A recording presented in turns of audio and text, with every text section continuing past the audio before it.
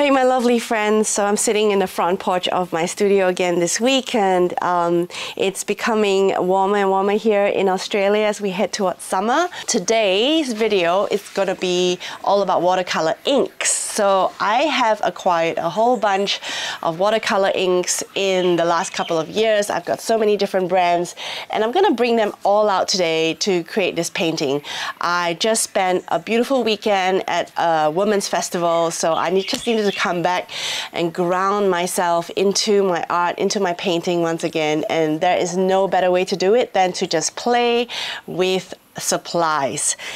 This is the painting that we will be doing today. It is of passion flowers, or rather just sort of like an abstract version of some passion flowers, and I hope you enjoyed this tutorial. Come, let's dive right into it.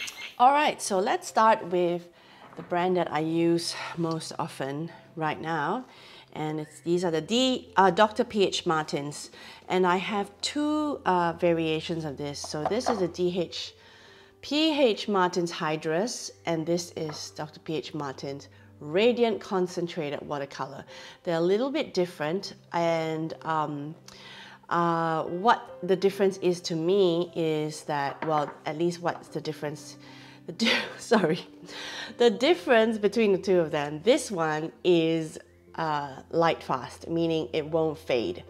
All right, so and it is pigment based, so basically it's very similar to watercolor. It's pigment, meaning it's got these fine little powdery bits, and then it mix it into the binder and the medium, and yeah, so these hydras are light fast, they won't fade, but I find them a little bit more opaque and not as vibrant, okay? But they're still very vibrant, but compared to this one, this line here, the Radiant Concentrated Watercolor, it is more transparent, it's more vibrant, but it is actually less light fast. So if you put it out in the sun, in the open, it will fade over time, and it does fade quite quickly. So this is good if you're maybe you scan your artwork and you use it digitally, but not really great if you want to hang it up or sell your painting as original paintings. That's important to note. Okay, so what other brands do I have? So I have Ecoline here, Ecoline Watercolor, and actually this is the brand that I bought first. And when I used it out of these bottles, I found the color really weirdly dull. And I just didn't vibe with the colors of Ecoline very much. But I am willing to give them a try again, and maybe not all colors will vibe, and that's just how it is, and maybe I just picked some wrong colors, I'm not sure. But this is Ecoline, and is this light fast or not? I can't remember so much of this. I should look it up. Let me know in the comments if you know whether Ecoline is light fast or not. Don't think it is. I think it's actually similar to the Radiant, as in it is dye based and not pigment based. Alright, the next brand I have is De La Rowney Aquafine, and this I believe is also pigment based, and they call it watercolor ink. I have a couple of these.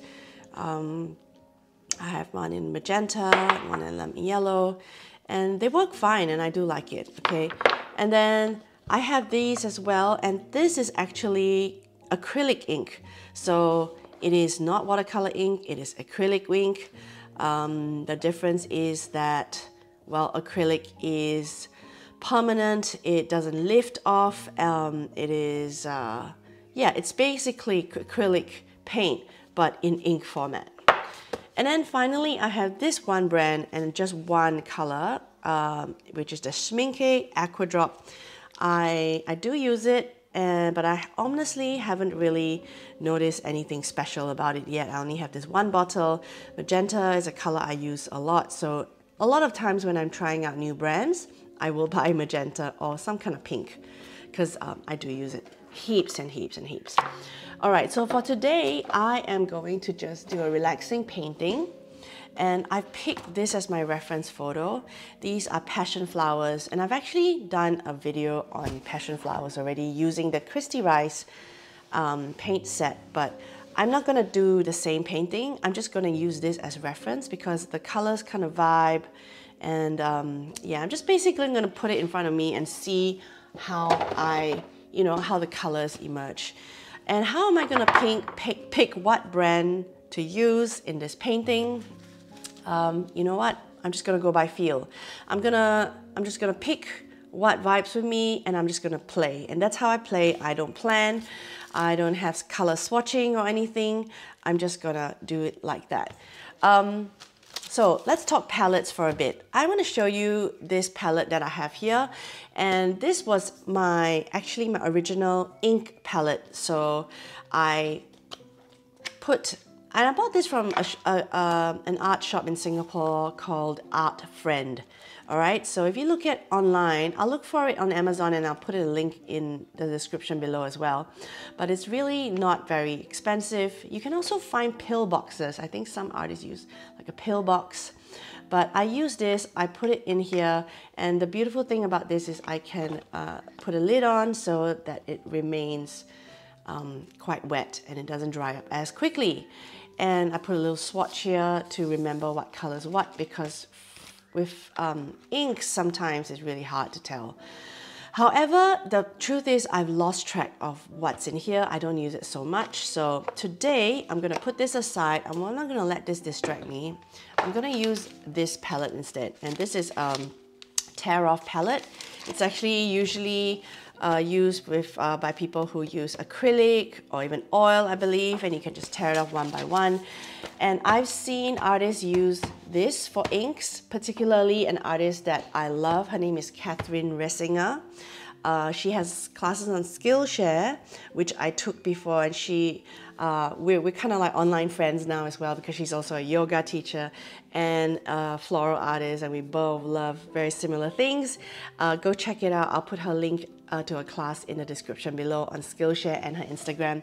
Catherine, if you're watching this video, big shout out. Love you, love your work. All right, let's begin. Yeah, okay, let's begin. Just as I was saying, I don't know this paint really well, so I'm going to use it. All right, the Schmincke Aqua Drop, and I'm just going to drop one drip here. This is the first time I'm painting this way with inks using this palette, so I really do not know what this is going to turn out like. I'm going to get a green out. This is my Hydrus Set Green. I'm going to put it down here. And from recollection, I do like this green. I feel that it's quite natural. I am also going to grab this Ecoline green. All right, I'm just going to just maybe put a little bit here. See how different it is? This is way more sort of light and transparent. This is just darker. Yeah. All right, so I'm gonna grab this Pastel Rose from Ecoline as well. Okay, let's put it down here. What else? Let's grab a yellow. How about this one? My Dela Rowney Aquafine. All right, so I hope, seeing me work like this encourages you to not be held back by brands or, supplies. And you can mix and match supplies, and it's all about just using what you have, having a lot of fun, and just going with the flow. I say that now before I see my actual painting, but I might not even like this painting at the end, and who knows. I've got a slate blue here by Dr. P.H. Martin's Radiant. And maybe, I don't know, maybe let's start with this, shall we? Let's start with this. I've got my size 12 Christy Rice brush, and the paper I'm using today is my 15 by 10 Academy Watercolor paper pad, 100% cotton. Everything here is linked in the description below, hopefully. If not, give me a shout in the comments. Crystal, where is the link? All right, so I'm gonna play. And, oh, gorgeous. Maybe grabbing a bit of that. One thing about inks I've discovered, why I found it really tricky, because I haven't gotten used to mixing inks, mixing colors. And I've been using them straight out of the tube. And we all know that if you use something straight out of the tube, it can be a little bit sort of like artificial looking. Okay, so I'm just starting with the first petally shape. I find that okay, a bit underwhelming to be honest, but I'm just gonna keep going and just using water.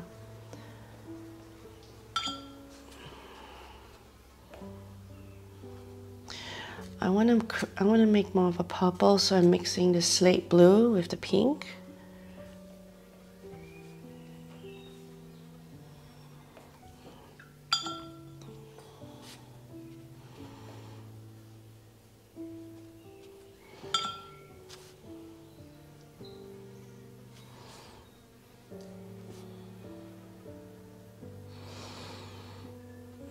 All right.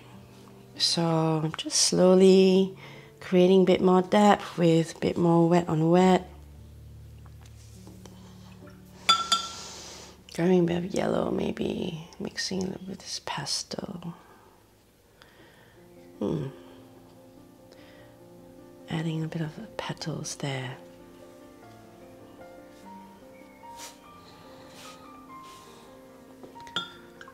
All right, feeling the urge now to start with the green.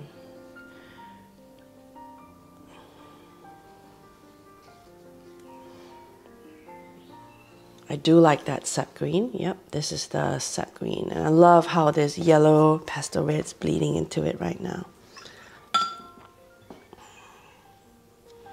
Just adding a bit of the other green. See how that goes. Very bright. Dull it down with a bit of purple. And back to the green. Back to sap green. Breath in, breath out. All right, I want to add a color here, alizarin crimson. This Hydra's alizarin crimson is actually quite magenta-y. I'll see how that looks. And then maybe a scarlet. So I'm looking for more of a warm red right now to add another flower that I'm seeing on the page, which I'm quite inspired by. That's pretty. It's very pretty. Bit of that slate blue. Oh, that's dark.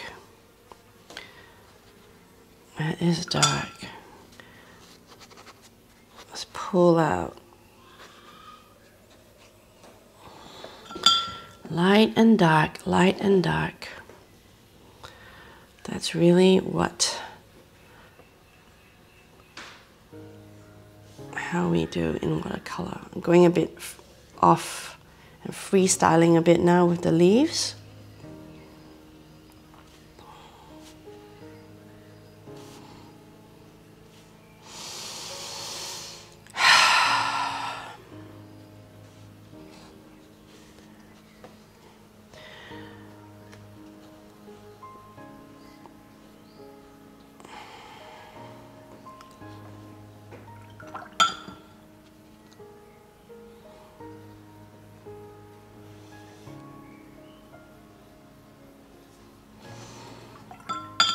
I apologize if it seems really quiet and I'm not making too many sort of instructions because I really need this quiet. So I went to this beautiful festival on the weekend. It's called Seven Sisters, and it's a woman-only festival where there's yoga and meditation, dance, spoken word, you know, topics, workshops about like body image and empowerment. So I'm feeling really like a lot of high energy stuff on the weekend, and I just need to calm my nervous system down a little bit with some quiet painting. And I'm really grateful that you're on this journey with me.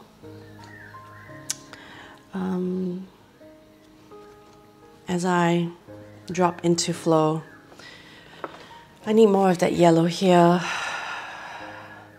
I am actually quite liking this way of painting, just having all my colors out and dripping colors that I need in sections and in areas. So what this reference provides me is inspo of colors and shapes and textures. But I'm slowly discovering how I'm able to just veer away from just following exactly and discovering how I can paint without following. And this takes time and skill, time and skill. Time and practice, I mean, time and practice. Obviously, skill is a byproduct of time and practice, isn't it? Yeah, so, yeah, this festival, it's here in Victoria, about 2 hours north of Melbourne. And this is my 3rd year visiting and going to this festival. And every year is different. Every year there is something new to take away, take home. And every year I gravitate to different things in this. And this year was a lot of spoken word, actually. There wasn't any art, to be honest. There was like a live drawing class where you are invited to pose as a model. I missed that one. But yeah, maybe I should offer an arty thing. Okay, so mixing up a pink to create this flower here. Inks are so different to regular watercolor. And I need to pause and observe the qualities and the aspects of this new medium that I am trying. And it's definitely something that I know I can benefit from. It's a practice for me, a deliberate practice to slow down, because I'm not naturally too slow a painter. But it is true, I believe, you know, sometimes a lot of the magic happens in pauses and stillness. And if you don't take time to pause, to slow down, you miss a lot of things.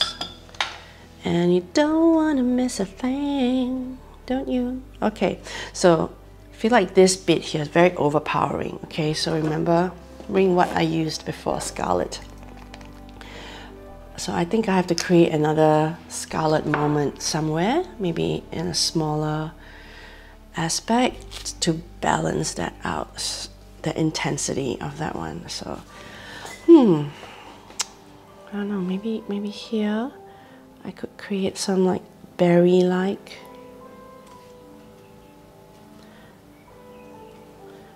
All right, just some hints of a berry. Maybe a bit of that here.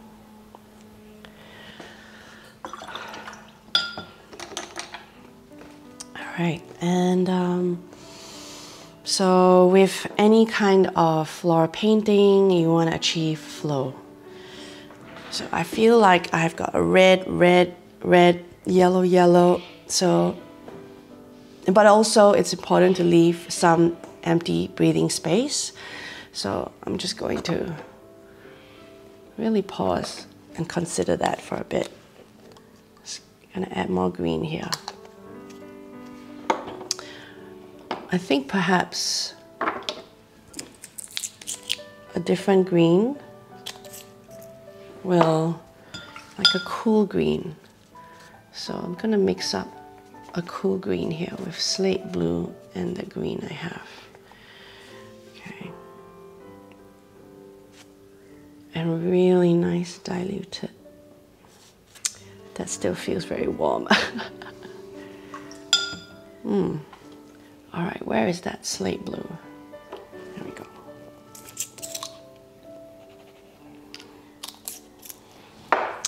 The thing about inks is it's not very easy to lift that color. It's not a liftable medium. So if you want to go light, you probably need to go quite light already in the first go. There we go, I like that. That's a really nice light, transparent, bluish green leaf. Pretty happy with that. And I'm just gonna add a little bit more of that bluish green on this side so it doesn't look completely lopsided. Okay.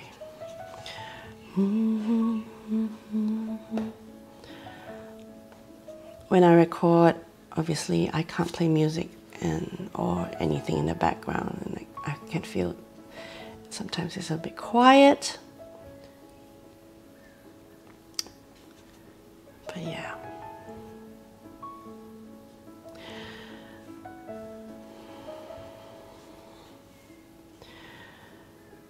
So I feel it's really quiet right now. It's almost Christmas time. We're in November.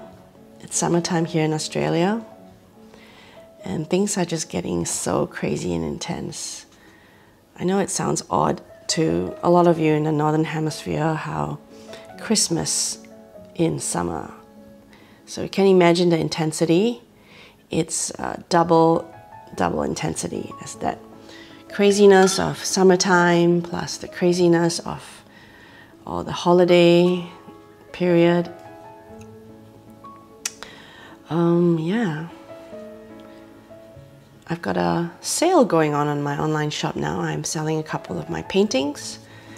Do check it out. I'll put the link in the description below. And for just next couple of days, it will be a 20% discount on my shop. I sell original paintings, and I also sell a custom wedding bouquet. I'm actually going to work on a custom wedding bouquet right after this little warm-up with my inks, and I will be turning that into a YouTube video, so watch out for that one. So what I'm doing now is I'm just going around the painting and just leafing it out, right? Just adding leaves here and there. Because leaves are a beautiful way to frame your flowers.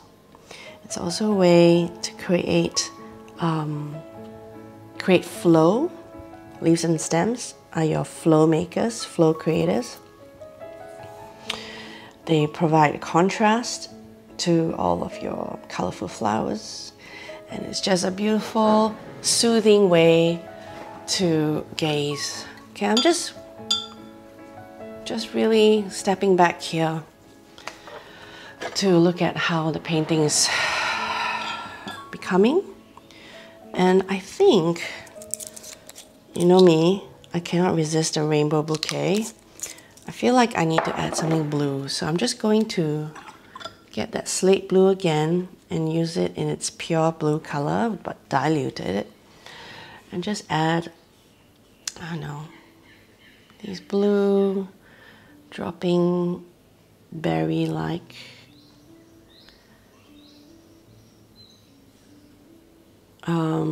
petals. Don't know what they are, but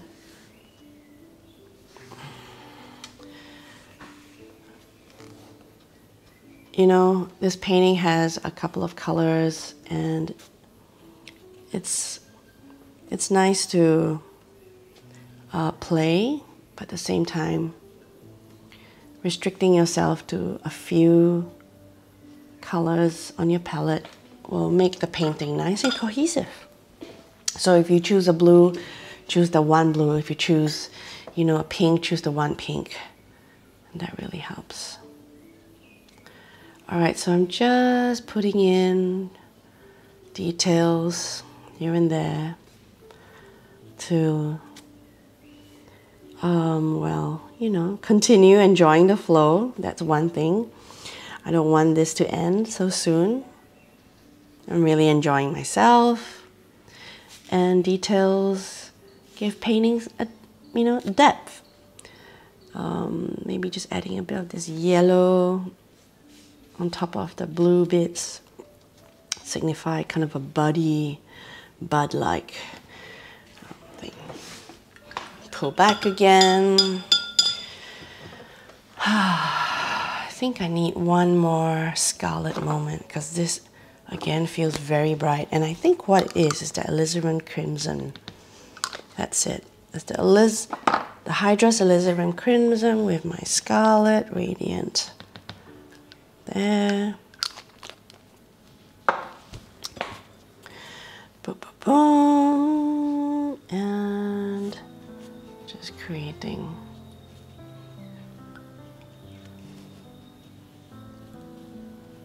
just sort of like a flower. Here's one more flower here.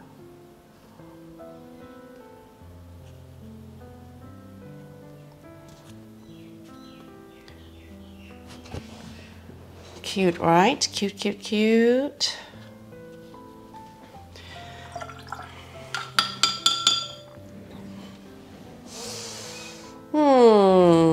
And then, I don't know, I like what I've done here, so I'm just using about that brown. So I've created a brown using all the colors that were up here, I suppose. And doing a few more of those things. Sort of like a little filler situation. Which brings a bit of neutral color.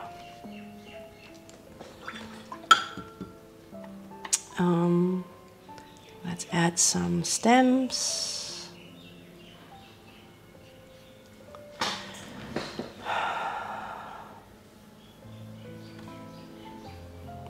So now all of this look like they're floating.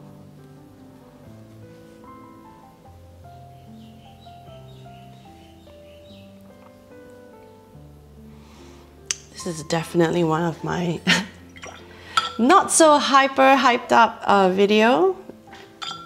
It's more of a mellow, kind of like easygoing video. All right, let's leave this layer to dry and we'll come back and do some embellishment in a bit. I'm really happy with this painting actually, so I think this second layer detail bit is not going to be too much, just a little bit to accentuate some of the points that we want the viewer to look at. So I have gotten no, not this one, sorry, sepia. So my Hydrus has a sepia. No, this is not it. Where is my sepia? Sepia or sepia? Ah, there it is. Okay, sepia. So I've added some sepia here, and I'm mixing a little bit of a red, bit of a green to just get a nice dark color. And I'm using my size 6 silver black velvet round brush. And what I'm gonna do is just gonna add some details to the center of some of the flowers. So I'm just gonna make some stamens and black lines here. And I find that adding these darker details to center of your flowers, it just anchors everything, you know, it just lets people's eyes just rest somewhere with the details. It's trying to tell people like, look here, look here. I know this painting has a lot going on, but just look here and you'll be fine. you find somewhere the land and some peace. Okay, so yeah, I'm just gonna go around all the different flowers and add stamens with lines and dots. And you know, I was painting passion flowers, but these don't really look too much like passion flowers anymore. They're just sort of like generic flowers. Okay, so this one here is just gonna get some dark lines to sort of like show a bit of shadows, and then mixing a bit more of that red to just give these long petals a bit of shadow lines as well. Okay, cool. I've got some orange here, and this is a hydrous orange, mixing a bit of that yellow. So I'm gonna give these flowers here, these yellow ones, a bit of definition between each of the petals. Because why not? Not huge amounts. And then a bit more of that magenta for this fella here.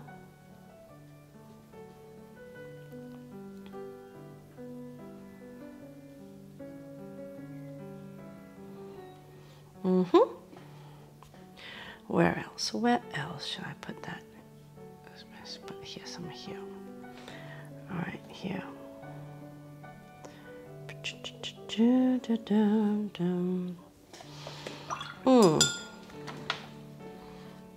Okay.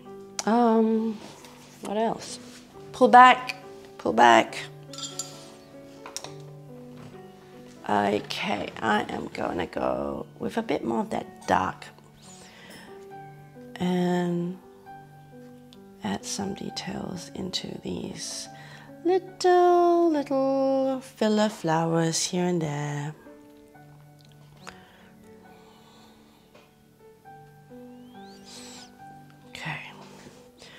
Okay, I think I'm gonna leave the flowers and just turn to the leaves. So mixing my green with that sepia and just creating some definitions for some of the leaves.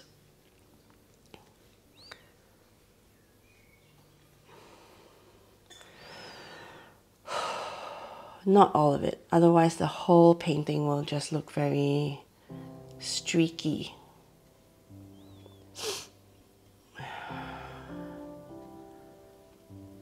Experiment and play.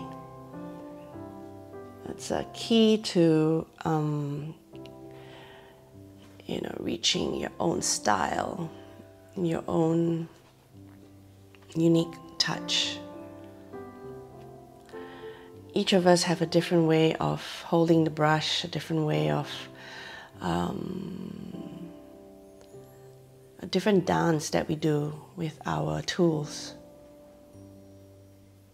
And of course, yes, you know, at the beginning you copy and mimic the artist of which you admire, and I definitely still do that heaps.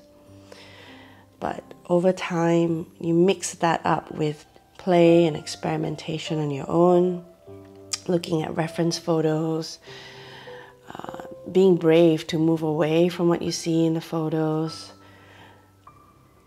and eventually, you know, you'll be creating original pieces of art. Pulling back once again, and I'm feeling quite happy with it, and so I'm just gonna call it passion flowers with my watercolor inks. And that's it, that's the painting. I hope you enjoyed painting along with me. Remember to subscribe to my mailing list if you haven't already. I have a PDF that I call 9 Secrets to Loose Floral. I'd love to share that with you. It's free when you subscribe to my mailing list. All the links are in the description below. Otherwise, subscribe to my channel and I'll see you in the next video.